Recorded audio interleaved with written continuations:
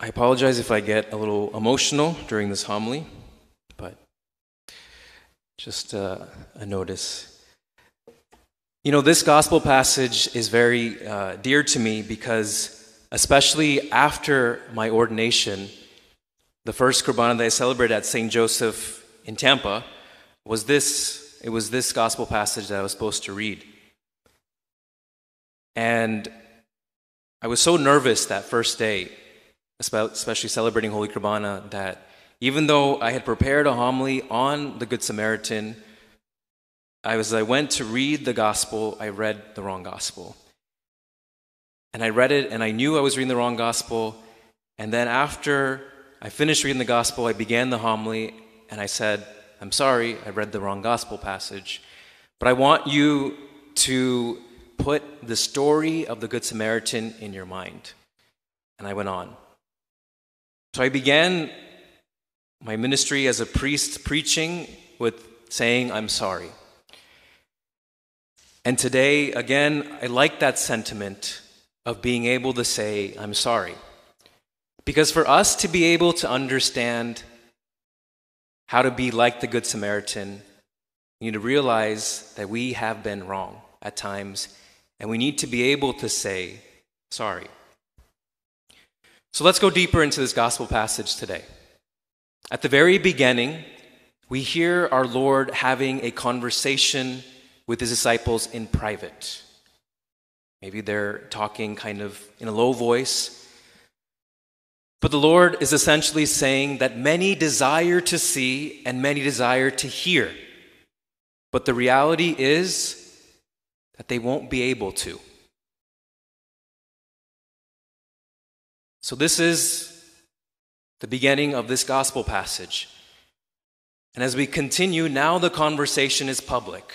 So it was private, and we are now hearing the public part. The public part begins where a scholar of the law asks the question, how am I to attain eternal life, essentially? The scholar of the law knows the answer.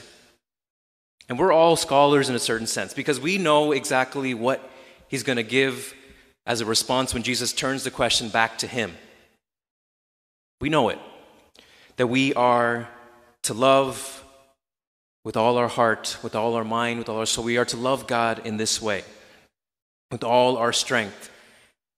And the last part is a little difficult, but still we know it, to love our neighbor as ourselves.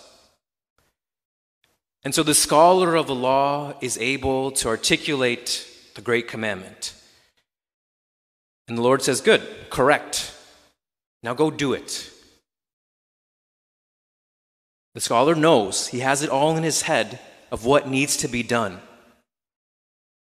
But yet, he has to ask one more question, which is regarding the last part. But who is my neighbor? Who is my neighbor? And that's an important question for us to ask. The scholar asks it, and it's a good one. And it's to that question that we get this beautiful story of the Good Samaritan. Because the Lord is changing the way, particularly in how we look at our neighbor. Especially at that time, one would understand your neighbor as a person who comes essentially from your community, or maybe also someone who has settled in the same land, but essentially your neighbor is one who you are comfortable with, who you identify with in a certain way. But the Lord is challenging that notion with this particular story of the Good Samaritan, saying that's not it. That's not just what a neighbor is. Your neighbor is not only that, but anyone who needs help. Anyone who's living and breathing is our neighbor. And so what was difficult then is difficult now. Because has our definition of neighbor changed much? I look at myself and I realize that maybe not so much, because at times I'm more willing to want to love those who I feel comfortable with, those who speak the same language, a lot of times those who have the same skin color as I have. But the Lord is challenging us to go beyond in loving what is simply comfortable for us, but every single person. And so in the wake of all that has been happening in our country, we've watched the death of George Floyd. We've been hearing again about other incidences, especially of racist acts towards Black men and women, Eric Gardner, Breonna Taylor. The list goes on. And essentially the overlying story is that people have died because of racism, because of their skin color. And if that's the case, then we should see that in our society, we haven't moved past the definition of what neighbor was then. Because if neighbor is loving everyone,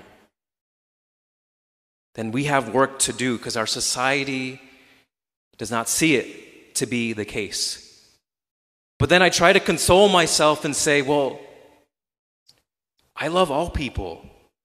I grew up here in America. Skin color is not a matter to me. I have no problems. I'm a priest. Of course I love all people.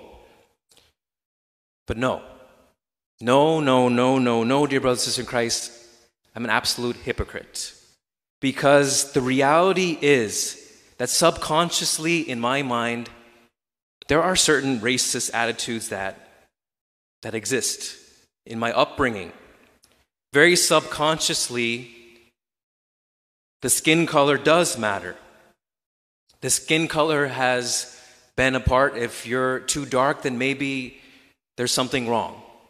And so in certain ways, subconsciously, I know that I've grown up with certain racist attitudes. And so I need to challenge myself in being able to see my neighbor as everyone. And I think all of us too. Because if what is happening in society is a product of a general thing, then we have to look at ourselves individually and ask ourselves, is there anything in us where we prevent ourselves from loving the other person? The United States Bishops' Conference a few years ago wrote a document about racism. And one of the beautiful quotes from this document says that every racist act, every negative comment, every joke, every disparaging comment, every look in a reaction to skin color that is negative, every discrimination by place and origin is a failure to acknowledge the other person as created in the image of God. So we might not be doing big acts of racism, but the smallest things, the smallest words contribute to what we see in our society today. And this is the great sin of racism that exists within our own communities and with our own homes. We have to do something. But it goes back especially to first knowing that we are to love the Lord with all our hearts and all our minds and all our strength and all our soul. I remember a few years ago when I was hearing Bishop Thomas Tarail speaking about the Eucharist. And he was sharing an experience where he was a priest working in an Italian parish. And he was excited because he got a call to go bring communion to the sick. But the secretary decided to go ahead and take the sacred host from the tabernacle and have it ready for him. And this happens in Italy. But unfortunately, Bishop Thomas discovered that the Eucharist kept in the pricks, the golden little container, was on the secretary's desk, along with the secretary's mascara and lipstick and all other things. There our Lord was kept. along with all these things, pens, papers. And Bishop Thomas said, I'll go and get it. And she said, no. Jesus is already here in the midst of all that. And I remember hearing that story and thinking to myself, what a disgrace. How sad is that to put our Lord in such a place? We give reverence, we give honor and respect to our Lord. But in the same way, if we feel anything, any sense of disgust thinking about our Lord being in such a place, we should also feel that when an innocent person is violated of their human dignity because of race. We should feel that because each person that we encounter, whether we acknowledge it or not, is the body of Christ.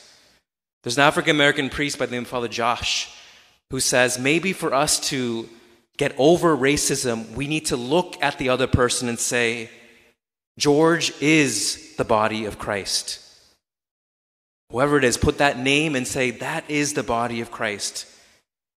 And if we can begin to do that, then we can slowly overcome the hatred, the animosity that might exist subconsciously or actually in a very direct way in our lives.